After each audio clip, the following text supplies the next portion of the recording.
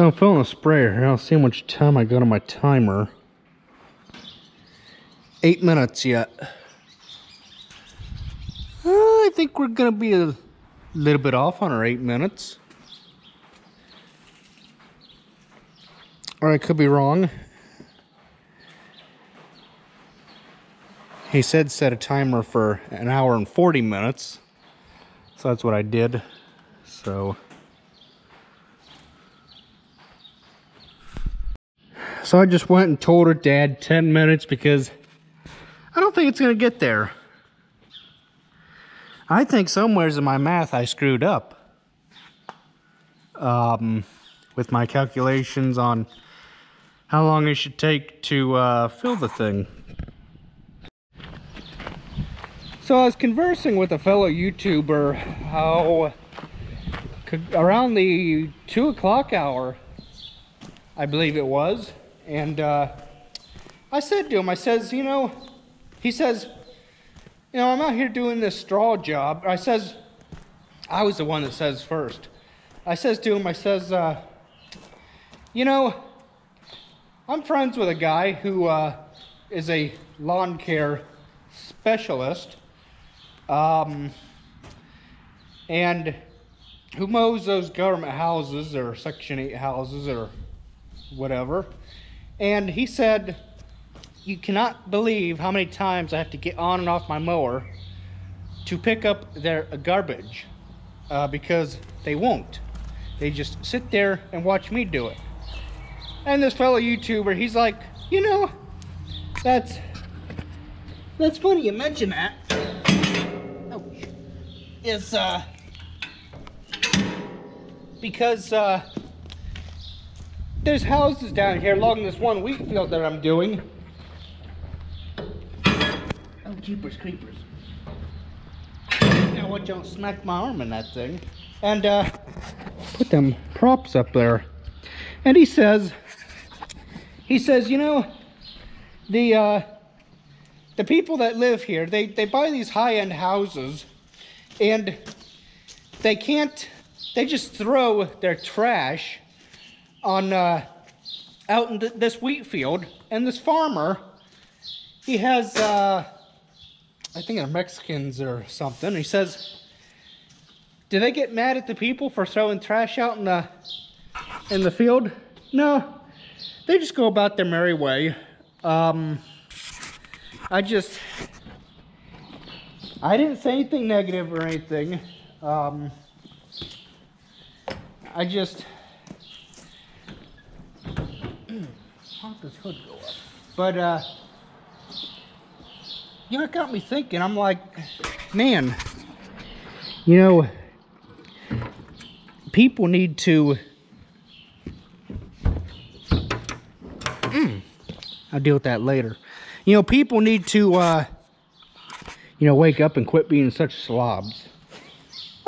I'm sorry, I just, whenever I get in one of my moods where I just think, I let whatever I'm thinking come out. If that makes sense to anybody. You know what, I'm actually gonna, before I put this thing away, I'm going to just wash the hood of this thing off, because I don't like putting stuff away dirty. I just don't. So this is 466 engine in the 7800. Really nice paint job. It could use buffed out again, but it's not as bad as the 7800. The 7800 or 7810, I mean, man, 7810 is just, it's all faded out, and the previous owner that had it, we don't know the story of the tractor.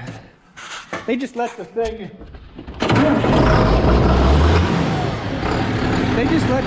sit outside, and the paint's all faded on it, and it looks like crap. You guys know what I mean by it looks so awful. Or it doesn't look awful, it just there's no shine to it. Now, correct me if I'm wrong, but what I think would have to happen in my mind is you'd have to strip all this down. You have to sand it all down, sand it, primer it, and then start over again, I think. Because honestly, I don't think buffing and waxing would help. I just don't. That's just me being honest though. I think you'd have to start all over again. That's why we keep stuff inside as much as we can to try and preserve the paint. Keep the paint shiny so the stuff don't rust. Try to not look down there at the, it'd be the left hand corner of your screen. Don't look down there by them tires if any of you can figure that out. We'll take care of that later. Oops, I didn't realize I got that in the shot. So I think the tractor's warmed up enough. It's hard on them to just jump in them and go, because you got to let the oil and everything warm up in them, and but you don't have to let them warm up long, maybe a minute or two.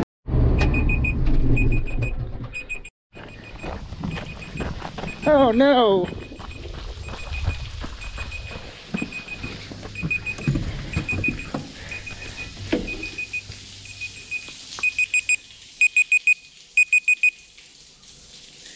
Terrible mess.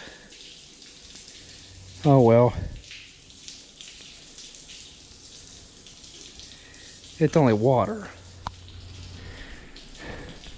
Now to go up here and, oh boy, pull the hose. Because, for those of you that don't know, if you don't pull the hose when you're filling anything, and yes, I mean anything, the water will siphon back through and make a mess. Or no, it'll siphon back through and then your tank will be empty, which isn't good. I'm not gonna let the stuff build up on here as much as I can help it, because I don't want to come time to work on this thing or do maintenance, you know, time to put it away and have all that crap to deal with on it. I'm not gonna get carried away soaping it or nothing though. Just kind of try and blow some of the schnucks off of it.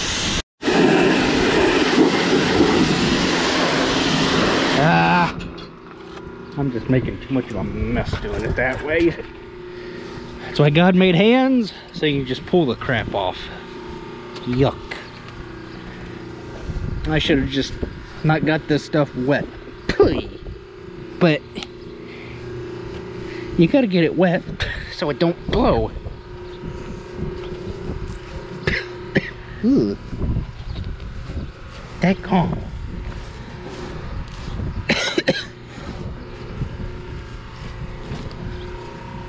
There. Phew. What a mess.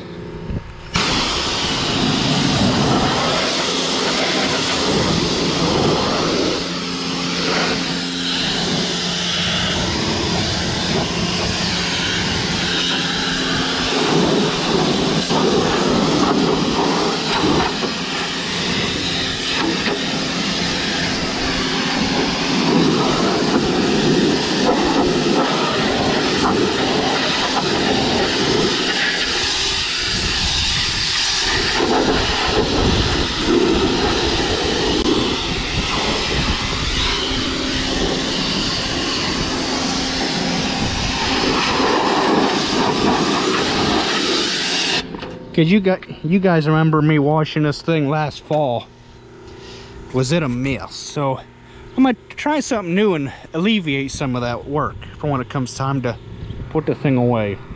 I know it's not the world's cleanest disc vine, but it's better than it was. It'll just get all schnutzed up again, so we'll just leave it at that. See what I mean by if you keep stuff inside, how it just shines? That's what I was talking about.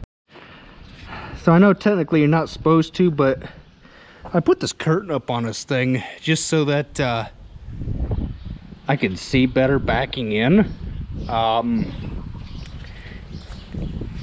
That's just my personal preference.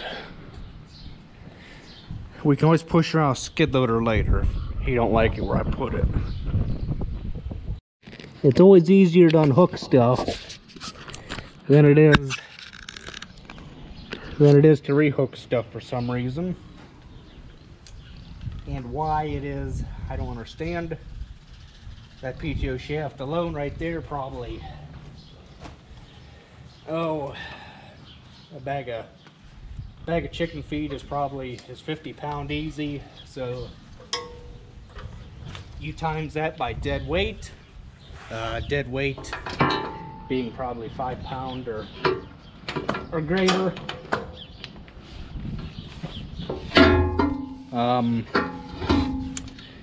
And then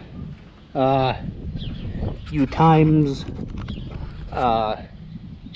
you don't have to times anything that way.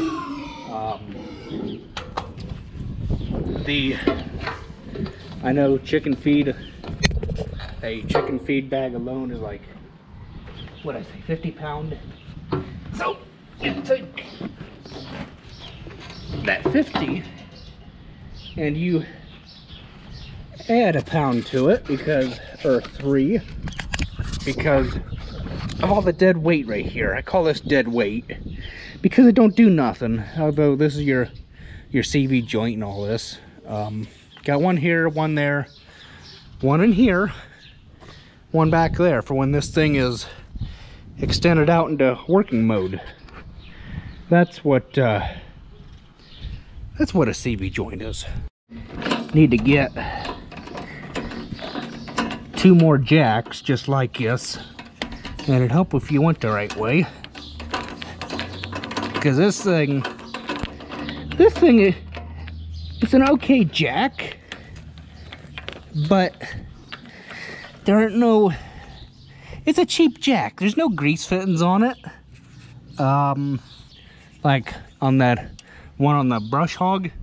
There was at least one grease fitting on it, and I don't really care for the handle that's on this thing. And we can do without these tire catchers, I'm sorry, but they're on there for a reason, and that is to protect the paint on the inside. But oh well, they're just 4 pieces of metal welded together. That's all them things are.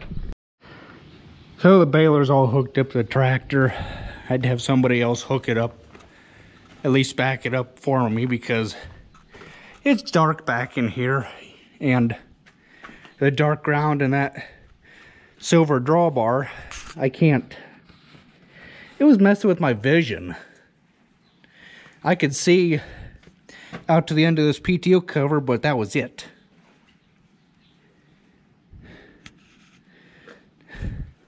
But it's hooked up. So we got the 6120 back.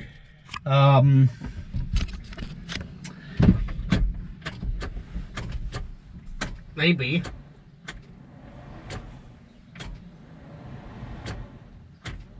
What the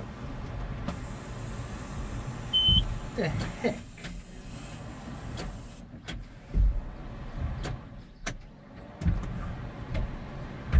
Oh, the forward reverse doohickey was, it was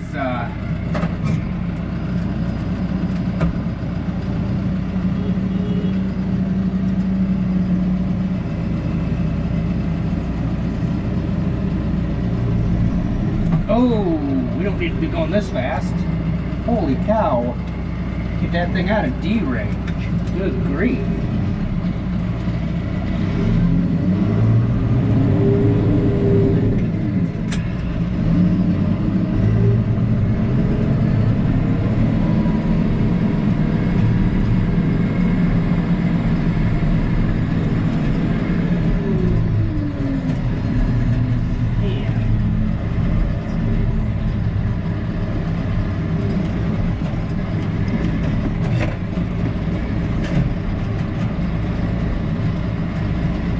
Thing too that has to go away is that